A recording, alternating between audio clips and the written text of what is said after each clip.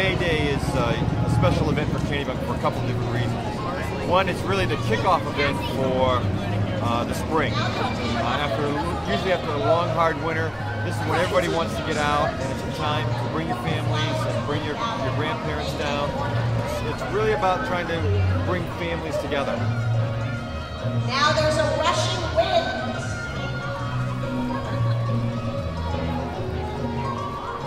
And it's the first outdoor event after winter. So I think there's also this joy of, oh, we can be outside. We made it through another winter. It's like we're all coming out of our cave and we're saying, you're alive! And we're alive! So those are our 4 elements. Let's watch this dance one more time. First they walk. There are a lot of activities. Rock climbing. I like rock climbing. I like the parade. The parade. The candy. Cotton candy. Mostly the food.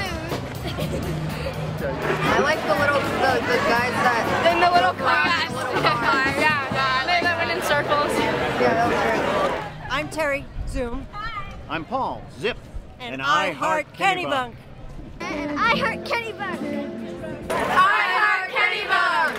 I heart Kennebunk. So iheartkennebunk has been able to capture the enthusiasm, the sense of community here in Kennebunk, downtown, on this special day, May Day, a welcoming celebration for getting winter behind us and looking forward to the spring and summer.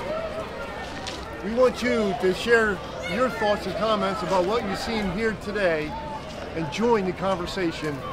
I heart Kennebunk.